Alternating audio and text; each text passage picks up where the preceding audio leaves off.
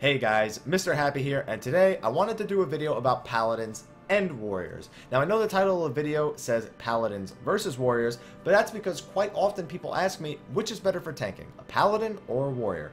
Well, there is no actual answer to this question as both are designed to be able to play main and off tank. We're going to look at the tools of both Paladin and Warrior, talk about their strengths and weaknesses, and help give you a better idea of which one you would want to play.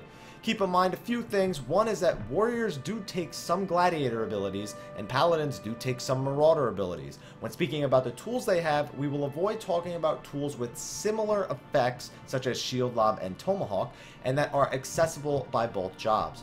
Also, keep in mind that a shield does not grant additional defense or magic defense. It only grants the Paladin the ability to block. So therefore, the Warrior and the Paladin have the same innate defense and magic defense when wearing similar or the same gear. So with that out of the way, let's jump right into the Paladin. Now the Paladin is a high mitigation, medium HP tank that focuses on stopping most of the damage before it's even a factor. They have a shield and sword and can both parry and block attacks to reduce damage. Now let's look at some of their job-specific tools. We're going to go down the list very quickly. Rampart reduces damage taken. Riot Blade replenishes MP. Fight or Flight increases physical damage dealt. Rage of Halone reduces the target's strength. Shield Bash is a TP based stun on the global cooldown. Shield Swipe pacifies enemies, preventing them from using certain skills, can only be used after blocking. Sword Oath increases auto attack damage. Cover lets you shield a friendly target from physical attacks for a brief period. Sentinel reduces damage taken by even more than Rampart. Shield Oath reduces damage taken, reduces damage dealt, and increases enmity generation. Only one of the two oaths can be up at a time. Tempered Will removes bind and heavy effects while preventing knockbacks and draw-ins for a brief period. Spirits Within does damage based on your current HP. Bulwark increases your block rate. Hallowed Ground makes the Paladin almost invincible, and Circle of Scorn deals AoE damage over time with a moderate cooldown. Additionally, a Paladin's Flash additionally blinds enemies. Convalescence is more potent and awareness lasts longer. They also have access to Conjurer spells such as Cure and Stone Skin. So let's look at the pros for the Paladin. They are able to mitigate a lot of damage, both against physical and magical sources. They are able to use MP to cure themselves in desperate situations. They are able to generate large amounts of enmity, and they are unable to be locked down due to Tempered Will, which makes them extremely effective in fights where players are locked in place and positioning is crucial.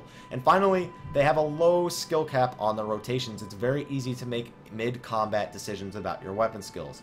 They have some cons as well, though. They do have a lower HP pool than the Warrior, and they do require high cooldown attention and raid awareness. They lose MP very fast when AoE tanking, and in order to replenish it, they must use TP. Without the help of items or bard songs, this means they run very low on resources very quickly.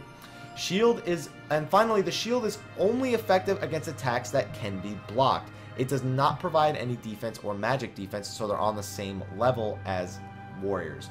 Summary is, Paladins are a great beginning job for new tanks due to their low skill caps and powerful damage reducing abilities. They are more dependent on healers for healing, but are able to reduce stress on the healers and peoples due to their high mitigation. If you're looking to play a strong tank that will take less overall damage numbers, Paladin is for you. Next, let's look at the Warrior, which is a medium mitigation, high HP tank that focuses on taking the damage but self-sustaining it back up. Combined with their higher overall damage output, Warriors can take damage, deal it, and heal it back up all with the same tools. So let's look at those tools now. Brutal Swing is a stun with a moderate cooldown. Overpower is a conal enmity generating weapon skill. Maim increases the Warrior's damage output. Berserk increases their attack power by 50%, however they are unable to use weapon skills for 5 seconds after the duration is over. Defiance increases their max HP and lowers their damage dealt while increasing their enmity. It also allows for certain skills to generate what is known as Wrath, a stacking buff that increases crit chance and triggers certain abilities to become available at 5 stacks. Next, they have Thrill of Battle, which increases their max HP by a large amount and heals them for that same amount. Next they have Inner Beast, which does high damage, ignores the Defiance damage debuff, and absorbs HP. It does require 5 stacks of Wrath to use. Storm's Path absorbs HP based on damage up to a percentage of your maximum HP. Unchained removes Defiance's damage debuff for a short time and requires 5 stacks of Wrath. Holmgang holds the target and the warrior in place for a short time. Steel Cyclone does high AoE damage that ignores Defiance's damage debuff and requires 5 stacks of Wrath. Vengeance deals damage to enemies that physically hit you for a short time. Infuriate instantly grants 5 stacks of Wrath. And finally, Storm's Eye decreases a target's slashing resistance and healing received for a short time. Additionally, Foresight has a shorter recast. A warrior's Bloodbath lasts longer, their Fracture lasts longer, and their Mercy Stroke has a shorter recast.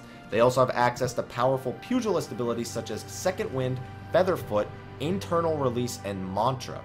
So let's look at the pros of the warrior. Their HP pool is very, very high. They are able to generate high AoE and single target enmity. They are able to absorb or heal up for large amounts of HP. They're able to deal high damage for a tank, and they're able to lock down targets for a short time. Additionally, they do above average AoE damage compared to the Paladin. They do have some cons, however. Their rotations are much more complex than a Paladin's, meaning they have a higher skill cap and are generally harder to learn. They have no way of innately recovering lost TP or MP, which makes them rely on bards or items in long fights. They only have the ability to parry, and they cannot block.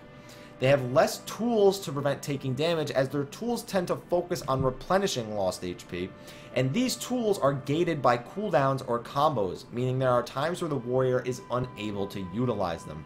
Summary for them is, while warriors do require a bit more skill to use properly, they are just as good as paladins in terms of tanking.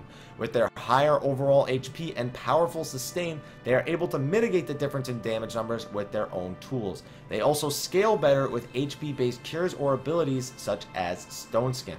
Overall, both tanks are designed to be completely viable in endgame and have their own strengths and weaknesses.